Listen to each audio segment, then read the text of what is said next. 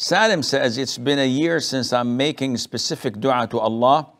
At times I feel a bit disheartened that maybe Allah is angry with me, so He's not answering. Help me fight these thoughts. Well, first of all, remember that you are a servant and not a master.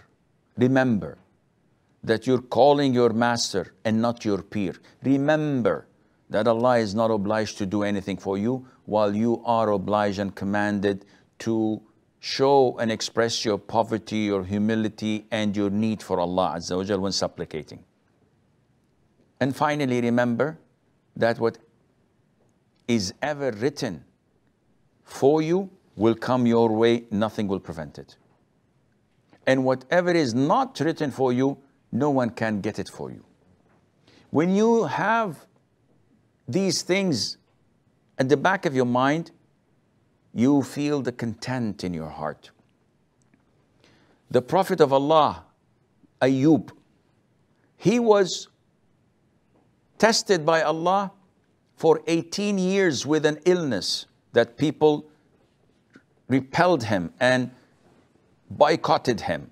18 years, and he's a prophet. For you to call Allah for one single year, Allah is giving you everything.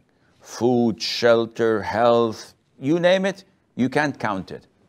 But for that specific thing that Allah knows that there is no good in it for you, and you still feel sad that Allah is angry with you, you should feel sad that you're not treating Allah Azza wa Jal as He's supposed to be, and not worshipping Allah, and not doing dua for Allah Azza wa Jal, or to Allah, expressing your poverty, humility, and need for Him.